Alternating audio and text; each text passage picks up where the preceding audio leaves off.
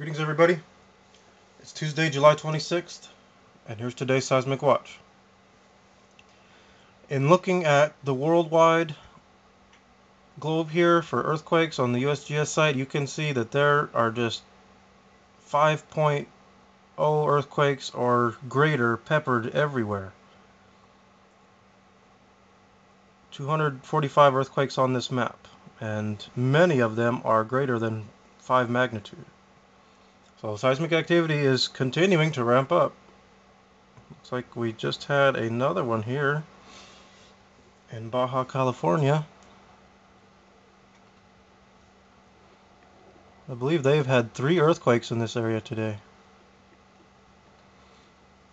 Yep, you can see here there was a 4 and then 2 5s. Let's take a look at the depth.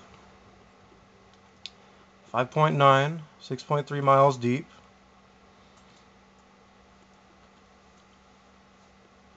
5.0, 7.8 miles deep. And 4.3 at 7.1 miles deep. So these are all around the same depth. And the fact that there's been 3 of them is concerning. Let's see. Take a look at the Kermadec Trench. It's been awful quiet. 4.8 today.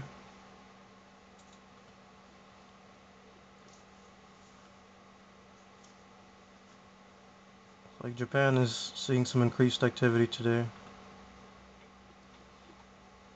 Well, maybe not, only 3.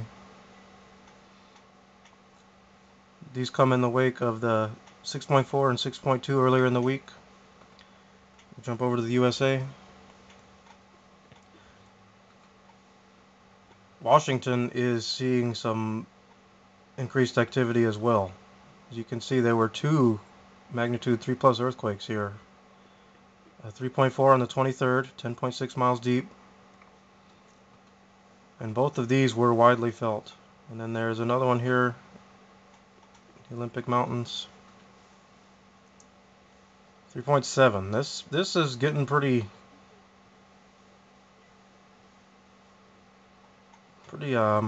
substantial in magnitude here for this area. This one is pretty deep too, 26.3 miles. So this may be magma moving underneath the tectonic plate. And as many of you are aware, there was an unusual geological event that registered on the RSOE map, and it's getting a lot of attention here in California. It's very suspect. And right here along the Idaho-Utah border, there was a trembler, 3.7.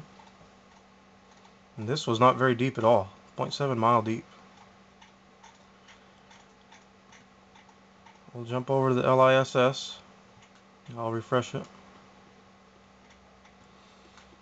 And again, we're seeing moderate activity pretty much worldwide.